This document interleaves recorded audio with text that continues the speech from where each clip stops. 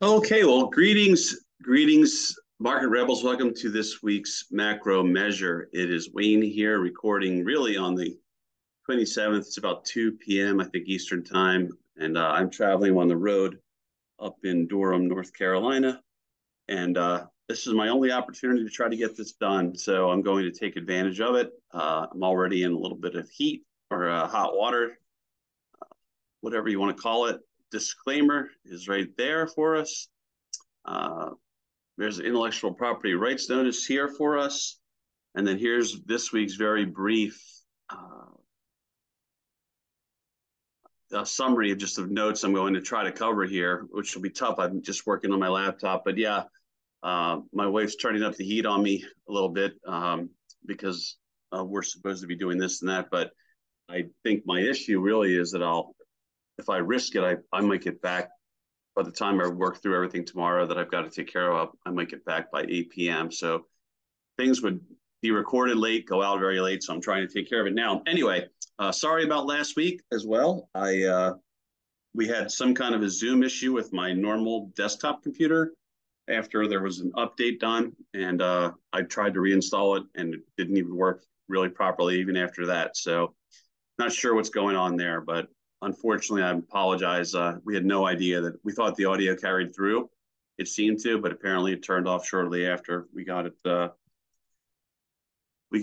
going there. So sorry about that. But this is really honestly probably a good week for me to be traveling. And I'm just going to cover all the notes right now because I'm here, and then we'll move into the charts. But set your playback speed to 2x. Going to talk probably more than usual even.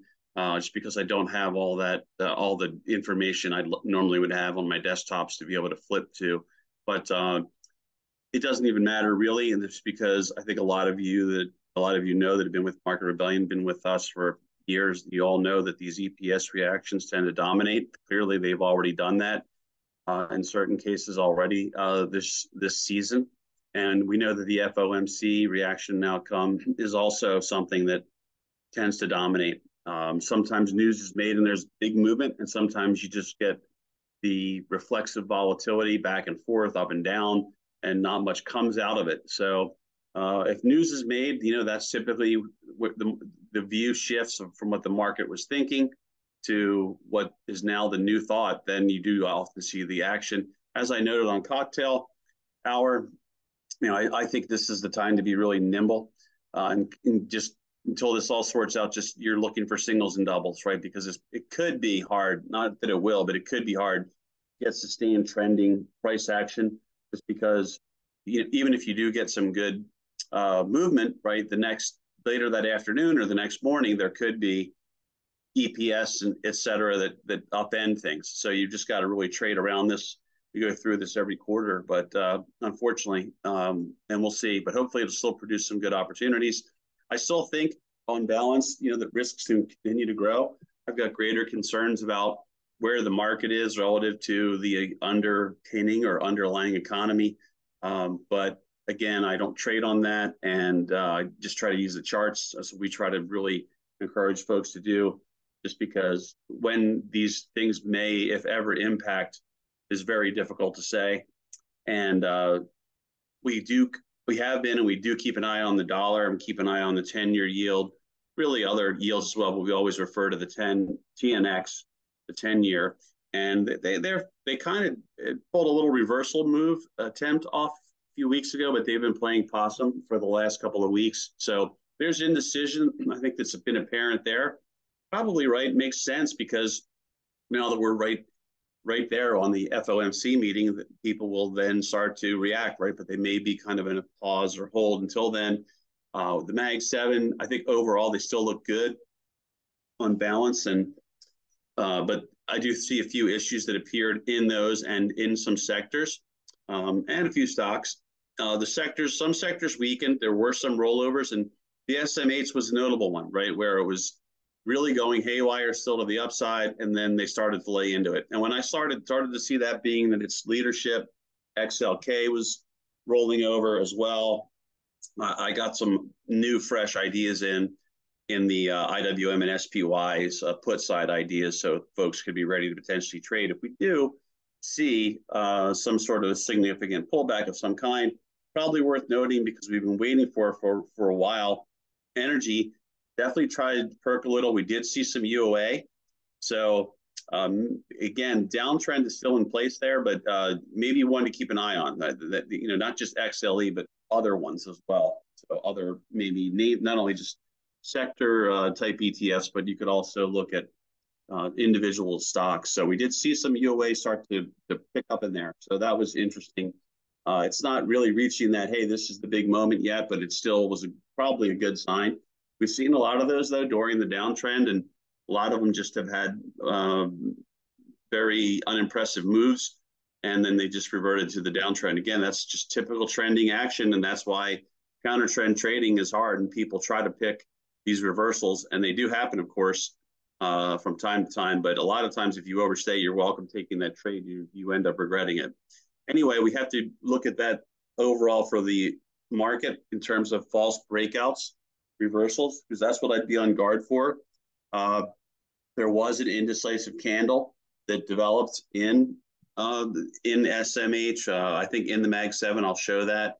So be ready, be on guard, as I'm saying here, to react, right? If yields start to spring higher, because that would mean, right, the whole lower sooner argument that they trotted out again has again bitten the dust. That happened last, I want to say late winter. They were still pushing it. They really started pushing it then, but then I would say it probably bit the dust by the time we got into second quarter. Well, through the second quarter, really. Could be happening again. We'll see. Also look out for the pullback to former support. So we did break out on certain things, right? SPY, etc. See if that support level holds, and if they hold and start turning it again, right? That's kind of textbook for a lot of people. So that could also be a sign that you could get involved and use the reversal level, roughly speaking, as your stop, right? Where you think that, okay, it held, maybe they're going to try to really bounce this thing and go now. And if they do, right, there could be this real exclamation point that gets put on the rally that we've seen. And that could be a negative, right? So we're trying to think certain moves ahead of, right, to know what to be considering, right? So if they do really screen that after touching and going or holding and going, as I'm saying here, you could get this really strong rip that would then get probably absurd on some readings. And then at that point, maybe they priced a little too much in too soon, and they'll have to face the music. But you'll have to be trading around EPS and FOMC all week. And just in case there's really a surprise here, have your put butterflies picked out. That's what I would say on that one. If you don't know what that means, you've got to go in there and ask Ryan to talk about that if he's got some time at the conclusion of a webinar that in a service that you're in. We had some folks asking us for examples of this on Tesla prior to earnings. And I just showed someone one that just was a basic one that just made sense to me. And the next morning, with Tesla down, I think we paid around 92 cents for it. In theory, it was a paper trade, and it was going for, I want to say, like 270 something or 280. So you were up 170% or something like that on your risk that you took. So something like that. Anyway, that's the kind of thing that can happen, right? If it can pay off for you, right? Just knowing how to do those types of things that are lower dollar risk, but still offer some pretty good reward if there really is some kind of a significant pullback. So on that note, let me get out of here, shut this part of it down, and then let's talk about the charts. So I'm starting out with this Mag 7 chart for everyone this week because I think this is key. It has been key. You could see that pattern going way back there on the weekly chart. You could see how they had the cup and handle going, and they've been working this thing up. And so that's pretty good overall, still, I think, on balance. But this is a pretty much standard, right? I guess you could call that sort of like the long-legged doji. That's really a doji. I'm not a big candlesticks person. I just think they're a small percent of my overall weighting.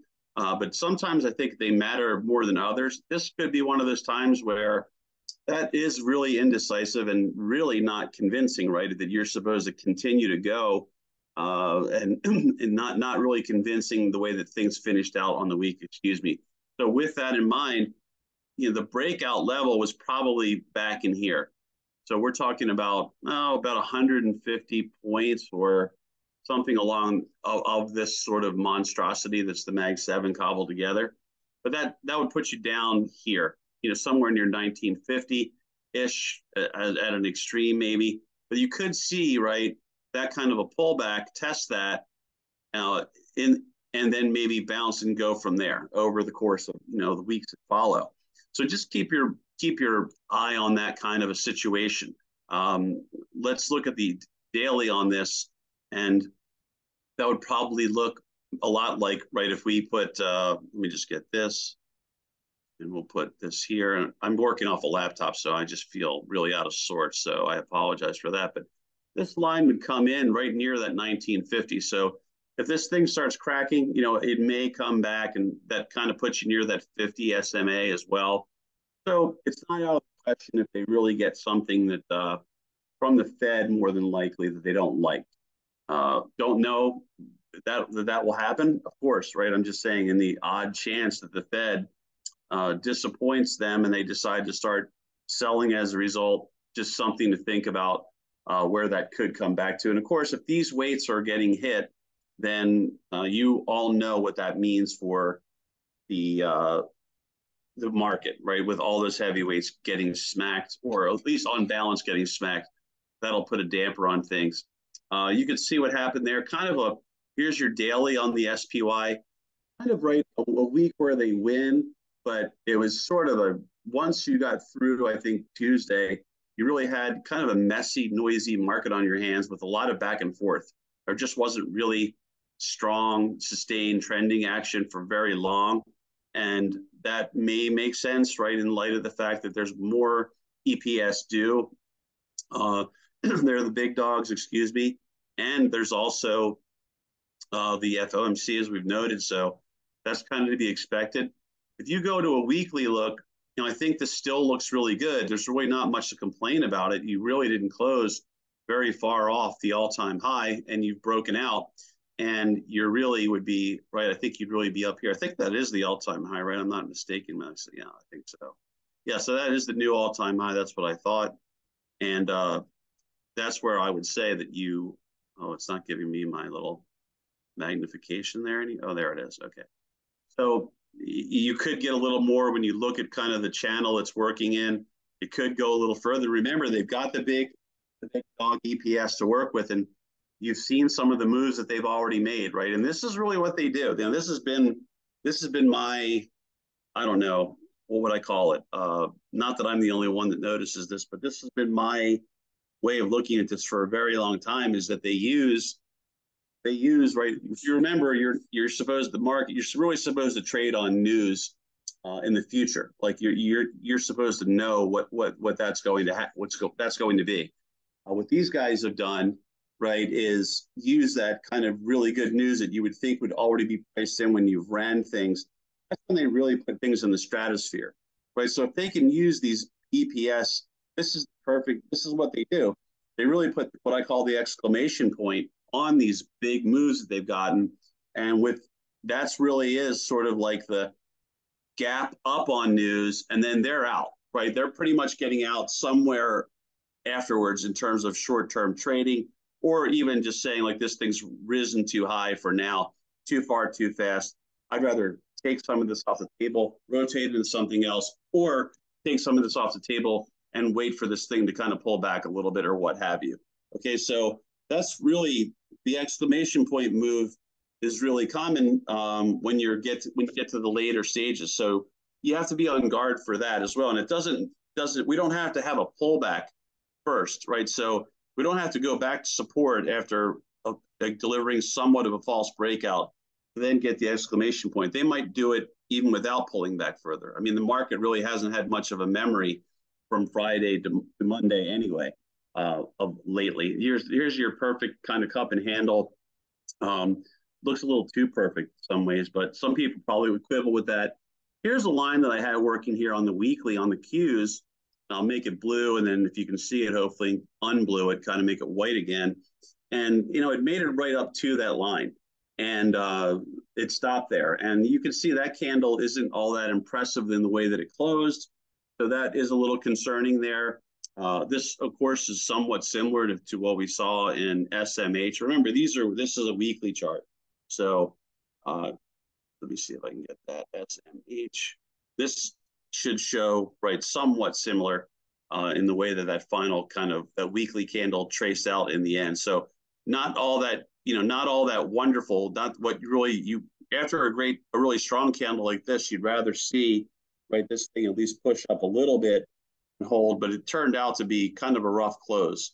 I think that's because it became, well, news was part of it, but I think it just also became extremely overbought in the short run there as well.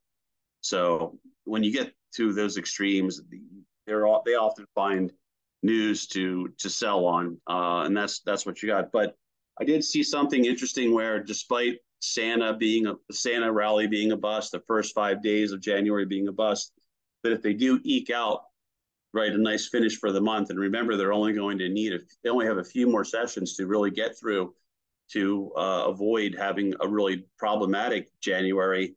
And usually the year, despite the other two notable patterns, seasonal patterns we talked about that failed, still end up with a pretty good year whenever that's occurred. Now, things are always different, but that's something, just a minor thing to keep in mind. But if you look at the channel here, this may not be perfectly drawn. I may have to modify this resistance line that I put in here probably a while ago. And if I do that, probably take it to there. I'll make a little modification down to here, and we'll work with it I'll work with it sort of like that for now, but you got up there, right? The point is that you got up there towards it, regardless of where we place it. So it really did get sort of extended. It doesn't mean you can't jump outside the channel. It happens. It's just that if you get high readings and you're sort of at the upper end of a channel, and a lot of the so-called news has been priced in, right, you've got to be on guard. So this is your area. This is the lead dog. I mean, XLK trades a lot like this, and the Qs, they're similar. The correlations are pretty strong. These are all weekly charts we're still looking at here. So if you look at that, it's somewhat similar, right? And not really a pretty candle. But overall, you've got to say that these areas have had a good January, right? So if it's here or better, right? If they manage to kind of keep it close to here or better, then you finish out with a really good start to the year. And that's encouraging for a lot of people. I'm not saying they're right. I'm just saying that's sort of the legacy tradition, if you will. So not good, right? Me forecasting this or that with so many earnings reports due out from the big dogs. I think that's why this is sort of a short video this week, just to get yourself mentally prepared for what could happen. Again, with false breakouts, right? If they don't like something they're hearing on conference calls, the FOMC, but really when you get into this kind of a situation, it can be hard, and it just really can be hard. But the thing I would say that we haven't covered so far is that those lovable hedge funds, they're at it again, where in some ways that I saw data where some of these guys are extremely long, a lot of these big names. And then there's other guys that are extremely short that are fighting it, right? So that is a very interesting combination. And clearly, right, when these guys start shorting the daylights, they really open themselves up to vulnerabilities. So you could have a situation, why I mentioned both of those, of course, is to paint the right picture. But you could have a situation, if you think about it, where one group is sort of forced to buy, and we do get some outsized earnings jumps, right? That they really put it to those guys. And, those folks that have the big score on their hands, they may want to lighten up a little bit and then distribute into that, right? So if you do stay involved in earnings and you do get an exceptional pop, overnight, I really would be capturing my profits first and then worrying about remaining in the trade some way later, right? I would always kind of secure that win and then decide, well, these are the new calls I want to keep riding if you plan to stay in. But don't, in other words, don't let a spread order upend you, miss a fill, and then you get a real volatile situation where you never get your transaction done and the stock starts giving back a lot of its gains, because I've seen it happen. So with that in mind, you've seen how good really everything, all those things really look good. The QQQ, right? The spiders, the Mag 7, on balance, these things look good, but they did have, and XLK, it had kind of a sketchy finish to the week. You can see the Dow right there, right? You're looking at like 100 points right off of that high, and that's it. And so this thing is still powering up, right? And this is even after the rate story that helped launch things really started to come into question, right? So it's only become more and more pushed out, where January, there's no longer an expectation of any cut. I forget what the percentage is, but it's extremely high. And then they're still favoring nothing happening by March as well. That's the slight, I think, favorite on that. So the whole story, again, is at risk of falling apart. And again, that's why you've got to be ready to be nimble. You've got to have your put butterflies picked out, especially if there's language that comes out of that of the statement or the Q&A that follows that they're thinking like we're probably not looking at a cut until, I don't know, they say we're looking maybe at a summertime cut, or if the data does this or that. You might not like that. It might really throw some real cold water onto things. But overall, right, it's hard to really argue with these charts on balance, right? That's all a weekly chart. Now, I think the weekly is more powerful than the daily. That's how I view it. And I have different ways of looking at things that I think have helped me over all the years. But I think one sign that we have to keep an eye out for is IWM, right? This is really a great trader. We use it a lot of times as a bonus name, or if we can get it in there for some of the services where we're looking for to get involved with volatility, right? Nice price action.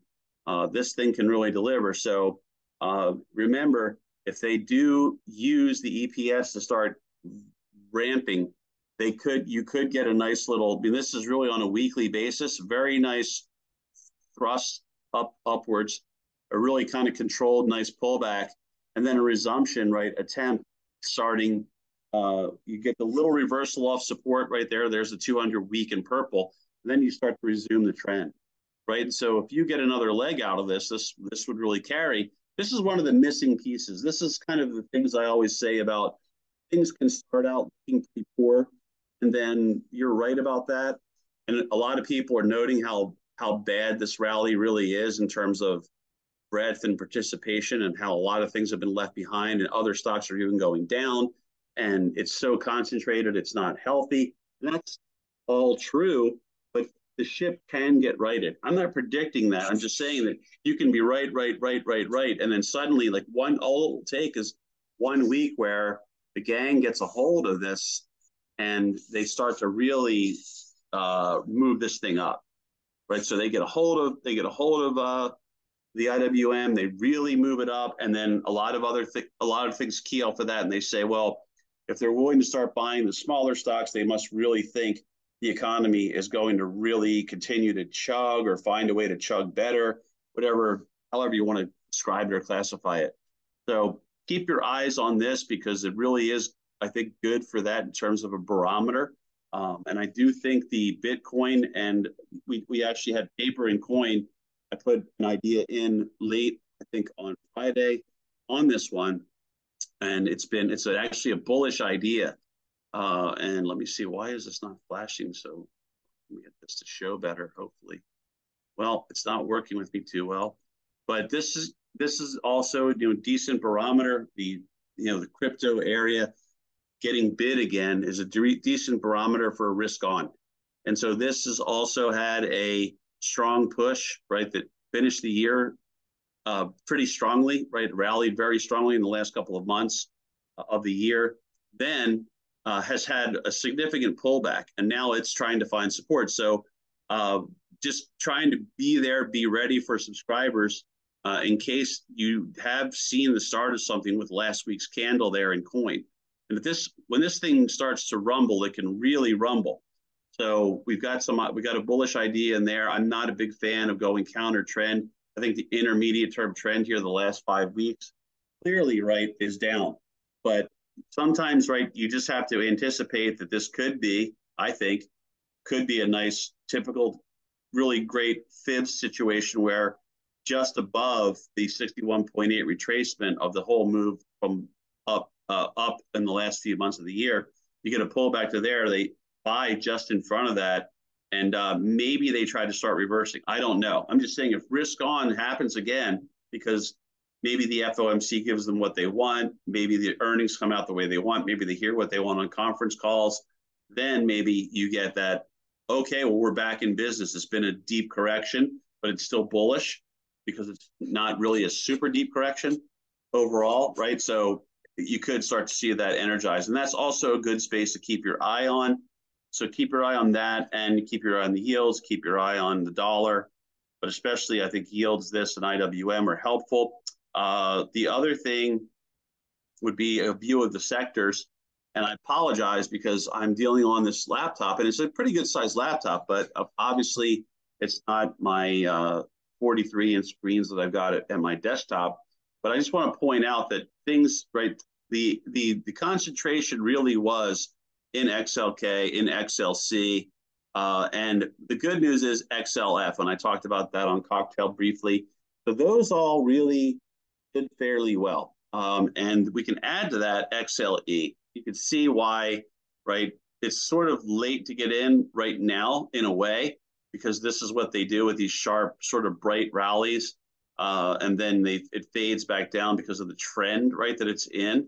But this is something that's starting to get interesting because I think you're getting up towards an area where this could be the start of a reversal. So again, keep your eyes on that. You can see why I mentioned that it's starting to perk up, because technically it perked up, and also via UOA hits, it definitely perked up. But a lot of other things, notably, right, that just are not things I think are important, like, oh, I've got this shifted around. It looks like this got reordered somehow. So I don't know. This is a different grid than usual. So my apologies on that. But here's XTN. I wanted to highlight XTN. So that hung in there, but that really hasn't worked its way anywhere towards the highs, right? And the same thing for, where's my XLY I'm looking for here? Oh, there it is. XLY, right? Discretionary. So this also kind of languishing, right? So those are, to me, those are a couple of important areas. I do think Amazon's reporting, just to kind of hit on really, I guess, both of these sort of. I think that's reporting in the next couple of days. But I'll go check it when we get back over to the single chart. But, you know, you really want to see these two start to do better in my book. You really do. The good news is that even though it wasn't a spectacular week, at least for XLB and XLI, they stopped really, right? They started to, they did a little before, and they were able to hold on to really the prior week's action to a large extent. So they're not roaring back, but at least they're looking a little more poised to attempt to. So it's a little bit of mixed stuff across the board. I don't think anything awesome happened. Probably another interesting thing worth noting is XLC really finished strongly, right? So that, you know, that a couple of the big names in there are going to be Google and Meta, and you know that's somewhat indicative of that. So that's also very strong. No real massive damage was done in the XLK. I'll make that a little bit larger. It did pull back to a line we had, and it's kind of holding right there. You could see probably right that area right there near 200 point. Let's just call it 200. Start dropping below 200 in XLK, and there could be an issue. But overall, you're probably looking okay. Let me see if I can just move this little bit to get this out of my way. Well, let me do that. No, it's not really letting me do that. I really wanted to try to highlight here in XLF, but XLF really roared and closed strongly. We had bullish and bearish ideas ready to go because of where that was in RSI land. So we were trying, if they continue to work it higher, we were ready to go. If they pulled off some kind of reversal, we were ready to go. But they've really jammed that up there. That is really getting up there again. It kind of broke out. You can see that. So that's also, right, I would say, a very good sign. So there's some good signs and then there's some bad signs. But with you need to see if they do walk away from SMH further, and they do walk away from some of the big tech that's already worked after this week. We need to see where they're going to go with that, right? Where are they going to rotate into? And there's the SMH just on the daily. And so this is why when I started to see this action here on Thursday, that's why I started to kind of quickly cobble together some of the recent UOA we've had in IWM and in the SPY, because I didn't really have much else to work with. We had a diamonds bullish idea, but I don't think it's done very much yet. I try to get those in when I can, excuse me, because the diamonds UOA is relatively rare versus, I would say, the other three. But they see some, there's players that really seem to like SPY and IWM. QQQ is probably in third place, and diamonds are fourth in terms of how frequently we see UOA hit, at least the way our team likes to look at it and add it. But this is what I started to see, and I thought if this starts to become vulnerable, people will notice that, the leaders starting to really sputter and reverse, and you could end up with spillover profit taking. But we got a little bit of that, but right, not too much. The market ended up hanging in there, and I think that's probably because they know that there's news due, right? And they might be able to use this news that's coming out really this week. It's a huge week. They'll be able to use that news to move stock prices, right, one way or the other. And Amazon is due out, so at least we guessed right about that. It looks like it's on 2-1. So what is that, Thursday before the open? Let's see. Yep, Thursday before the open. So you'll get the Amazon report. But yeah, I mean, all of them, I shouldn't say all of them, right? But a lot of them are due out, right? I think Apple, one that also kind of rolled over from again, came back towards the 50 there in gold. So, right, if you get anywhere near there and you start to see the market rallying and they support that, they might use that nice little healthy pullback to try to maybe put something together in front of earnings. We'll have to wait and see. But that's also happening on 2-1, it looks like. Looks like on 2-1. So yeah, that's going to be after though. So Apple, there's Thursday afterwards. What about Google? Let's see what happens with Google. When's that due? And that also is due. I'm not going to go to the time and date on all of them, but you can see why I'm saying between that and FOMC, right? I mean, it's big time EPS from the biggest weights, and if you think they're all going to crush it, if you think they're going to crush it, let's see. Yep, this is also, it looks like 2-1 on. So these are just massive, right? All these big dogs reporting are just massive. I knew we had a lot, and there's other I think AMD, which I'll check. There you go. I mean, you're just a few days away. Even is Microsoft also this? Wow, Microsoft's the day before 1:30. We already got Tesla, right? So we have to, and we know NVDA is a few weeks away, I believe. We did see some late UOA on that. We've had an idea in there. I think it's done fairly well. I usually cover these ideas for the extra week past when the initial contract selection that we make. So if we pick 10, 19, I usually cover it through the following week, which would be the 26th in this case. But we did see some paper come in on that as well. And I do think, but I'm pretty sure they're maybe not due for a couple of weeks in NVDA. I don't see let's see when the last one was. Yeah, 11/21. So that would be about 2/21, right? 3 months roughly. AMD, I'm pretty sure, is coming out though. Let me double check. Yeah, AMD definitely will be out. So this is, right, it doesn't get too much bigger, right? Unless NVIDIA starts to move their earnings closer to everybody else's, it probably can't get too much bigger. So you can see why I'm sticking with I'm not going to try to give you predictions with all this news. I definitely think that I usually expect beats. 75% of the time is my estimate for how often companies beat, right? Now, if you, and I've always made this case that if you really were putting out fair, honest estimates of what you really thought, then the Wall Street consensus would be about somewhere near 50-50, right? But they always sandbag these things on balance in the aggregate, basically, when you look at where the Wall Street consensus is, so they can keep the seals clapping. Yeah, there was another beat. There was another beat. There was another beat. So that comes out to 75% of the time you get a beat.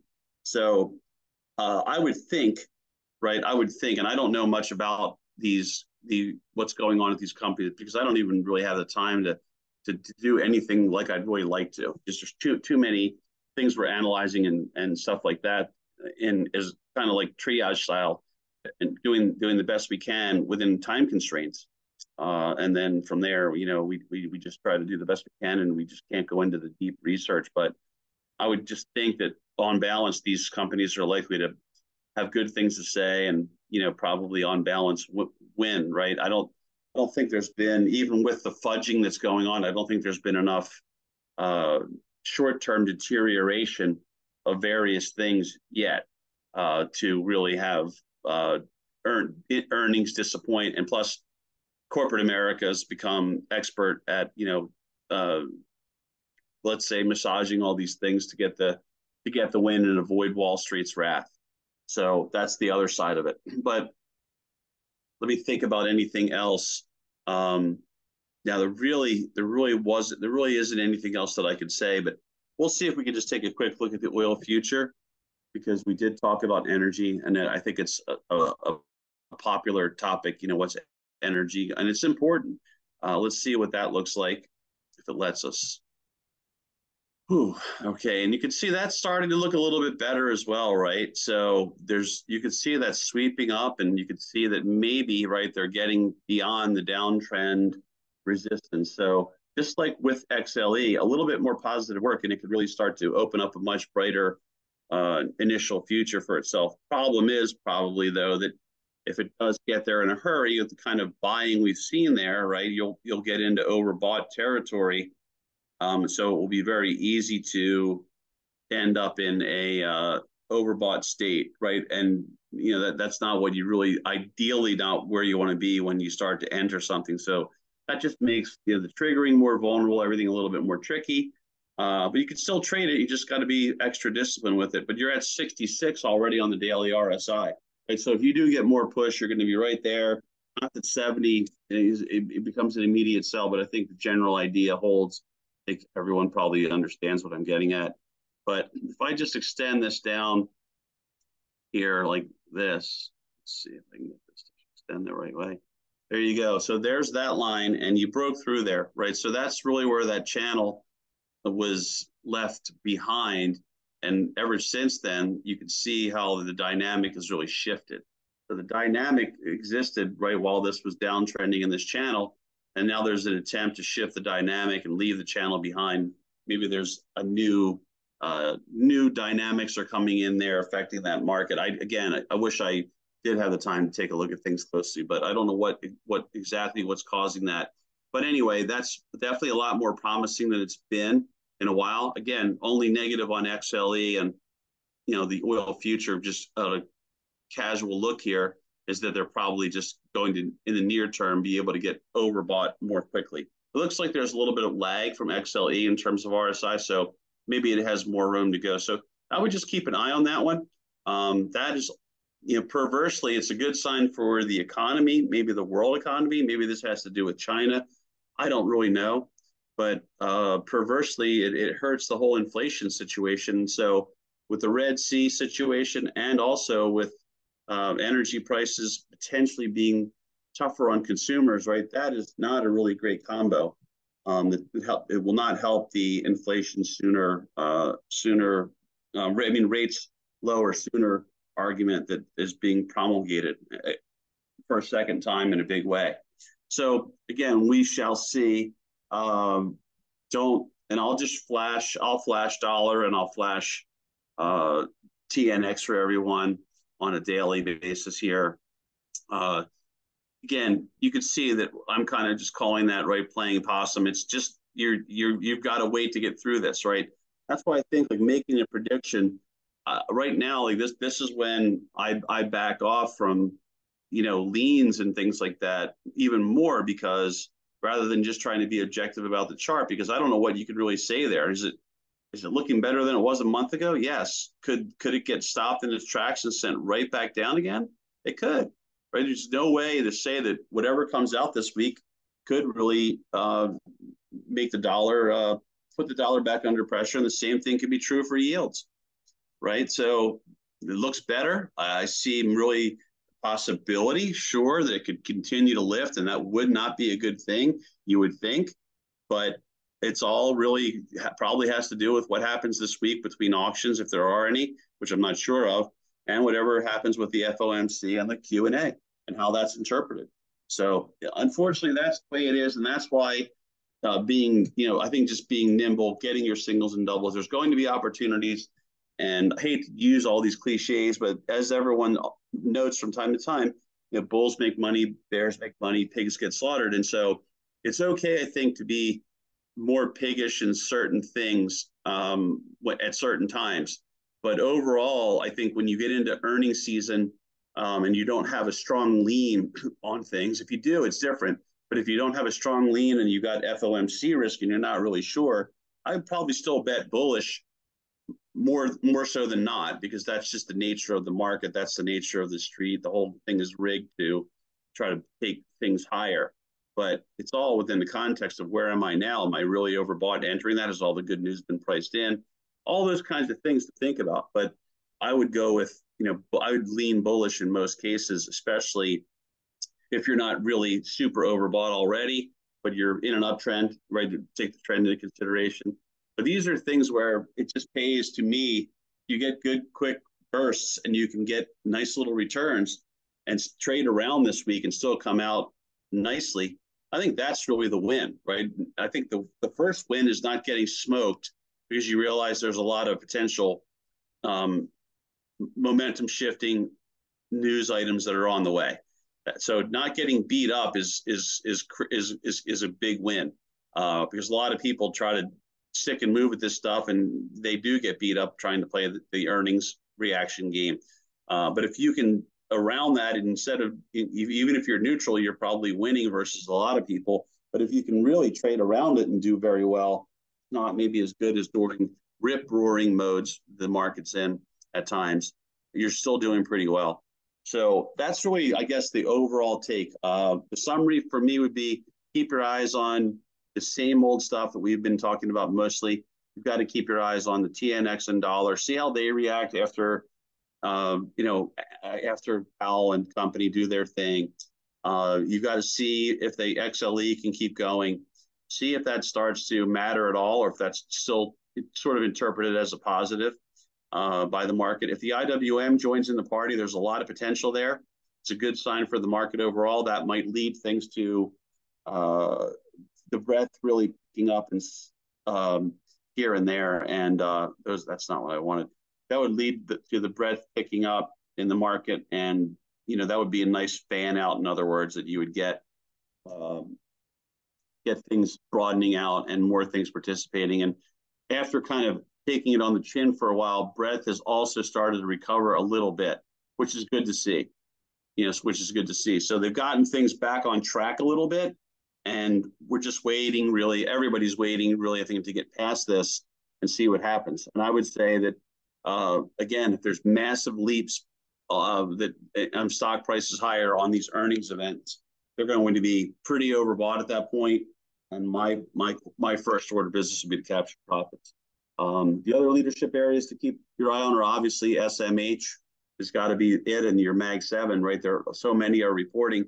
You've got to keep your eyes on all that stuff this week. And the AMD, maybe there's one other semi that escapes me right now, but AMD obviously is a big deal. So keep your eye on that one too. But I think that's it. I had to do the best I could while on the road here. So I do hope something we covered helps you out this upcoming week or some week in the future. Hopefully I'll be able to get back on track with a little more without any technical issues and without any encumbrances and have my full rig running and maybe be able to put the notes together the way I like to. That would be nice to be able to do that next weekend or in front of the weekend, if even better if possible. So we'll shoot for that. But again, I want to wish everyone a great conclusion to their weekend. A great week ahead. Just be nimble, stay safe, be smart, and get through it. Because on the other side of this kind of volatility pickup, there could be some good trending action, one or reversal action. And I feel as though your charts are truer and stock technical analysis works better when you're not facing the devil of EPS and facing the devil of FOMC. I think you get truer reads and stocks just move more naturally when they're not influenced by these EPS releases. So on that note, I'm going to wrap it up. Thanks again, everyone. Take care, and I'll be in touch through the updates, webinars, etc., newsletters this week. Thanks again.